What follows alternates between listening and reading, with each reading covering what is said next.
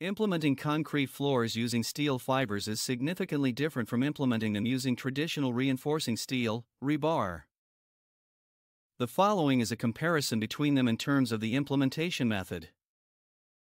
Below is a comparison between them in terms of the method of implementation in industrial floors and the properties that steel fiber offers to concrete. First, the concrete floors are implemented using traditional reinforcing steel.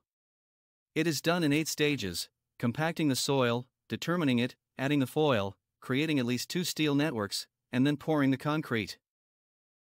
Also, concrete is poured using a pump from outside the site due to the presence of an iron grid on the floor. Secondly, the concrete floors are implemented using steel fiber. This is done in only 3 stages: tamping the floor, placing the foil, and then pouring the concrete.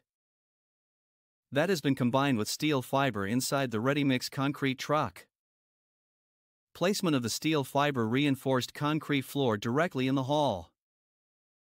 So, traditional floor reinforcement is done in 8 stages compared to steel fiber, which only needs 3 stages. Therefore, steel fiber reinforcement saves you time and total cost in construction.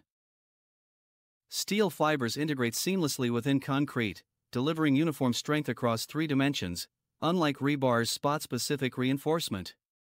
This minimizes stress cracks and boosts resilience. Say goodbye to corroded steel bars and hello to durable, long-lasting steel fiber solutions that are suitable for a variety of projects and applications. The ultimate choice for modern projects awaits. Dive deeper into this comparison and discover how steel fibers can elevate your construction outcomes.